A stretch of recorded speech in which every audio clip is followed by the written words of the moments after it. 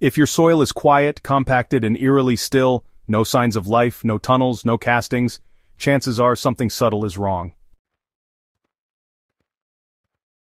You may have added mulch, compost, and even watered regularly, expecting worms to return and bring the garden back to life, but nothing happened. Instead of a thriving underground ecosystem, the soil stayed lifeless.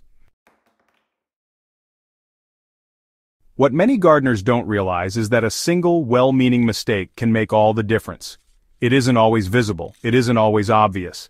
But if you've been using the wrong kind of mulch, specifically fresh fir bark, heavily treated wood chips, or over-chlorinated lawn clippings, you might be unknowingly creating conditions that drive earthworms away. Today we'll explore what this mistake actually looks like, why it matters so much, and how to reverse it fast. We'll also unpack the science behind what attracts earthworms and the kind of mulch that invites them in droves. When gardeners think about mulch, the focus is often on weed suppression or water retention. But for soil life, mulch is more than just a cover. It's actually a source of food and shelter. And not all mulch is created equal. Fresh fir bark is one of the most common culprits. While it looks tidy and breaks down slowly, it also brings with it a host of problems for worms. Fir bark is naturally acidic and contains tannins, those plant-derived compounds that can really deter soil life. For earthworms, an acidic environment is more than just uncomfortable. It's deadly. Their skin, which they use to breathe, dries out quickly in acidic or resin-laced conditions, and their activity just grinds to a halt. Over-chlorinated mulch is another silent killer. If you're using grass clippings from a lawn that's been treated with chlorinated tap water or chemical fertilizers, it might seem like organic mulch, but to a worm, it's toxic. Chlorine and ammonium-based compounds in these clippings can sterilize microbial life and send worms retreating deeper or away completely. These materials, although organic on the surface, disrupt the natural chemistry of your soil, making it less hospitable to earthworm populations. Earthworms actually follow the scent of food. They don't rely on visuals at all. Instead, they sense microbial activity and the chemical breakdown of decaying matter. This is why aged organic material like compost, rotted leaves, or worm-friendly manures act like magnets. Aged organic matter provides two key things: food and comfort. It's already gone through some decomposition, which means it's chemically stable, neutral in pH, and packed with bacteria and fungi, the preferred diet of many worm species. Unlike raw bark or fresh grass, it doesn't leach harmful acids or pull nitrogen from the soil. It simply sits there, softening the surface, feeding microbes, and keeping moisture levels ideal. Once this happens, worms move in rapidly. Studies have shown that soils amended with mature compost or rotted leaf mulch see a spike in earthworm biomass within weeks, not months. The key isn't to add more material, it's to add the right material. If you suspect your mulch is pushing earthworms away, the first step is to pull back what you've added and examine it. Fresh bark that smells acidic or resinous should be removed immediately, and, overly green, wet, or matted grass clippings should be composted before applying again. If your mulch has white mold or feels slimy, that's another red flag. It means microbial life is unbalanced, which will keep worms at bay.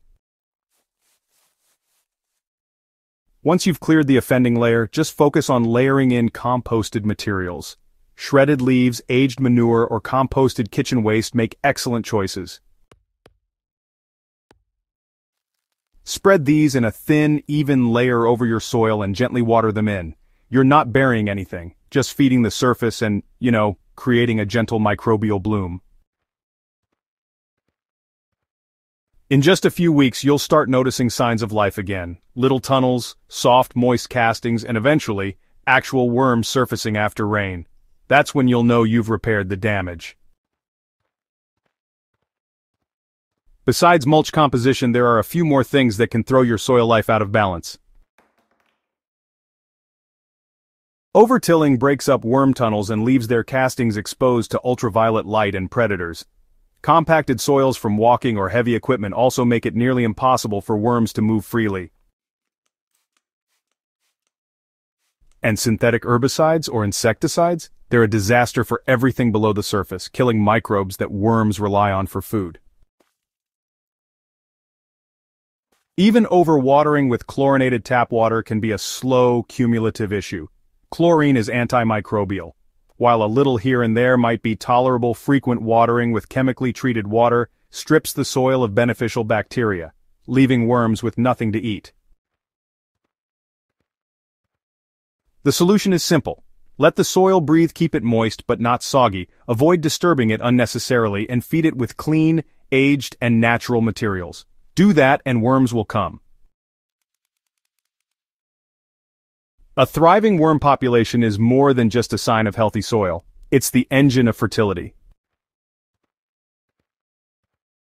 Earthworms aerate the soil, increase water retention, and distribute organic matter more effectively than any tool or tiller could. Their castings are packed with bioavailable nutrients and beneficial microbes. Their tunnels allow oxygen to reach deeper layers. And their presence alone is often enough to boost plant health, reduce disease, and speed up growth. So, when you lose worms, you don't just lose a creature, you lose the entire underground system they support. And when you get them back, everything starts working again. That one mistake, spreading acidic or chemically treated mulch, is easy to make, but honestly, it's even easier to correct. If your beds are, quiet and wormless, check what's sitting on top. If it's not something you'd feel good composting with your bare hands, chances are worms won't touch it either. Swap out the harmful materials, feed your soil life gently and consistently, protect your soil from disturbance, and let nature repair itself from the bottom up. If this guide helped you understand how to bring worms back into your garden, hit that subscribe button on HydroHaven, leave a like, and share this with someone who's trying to grow more but seeing less. Healthy soil is built slowly, but it starts with one simple change: let the worms come home.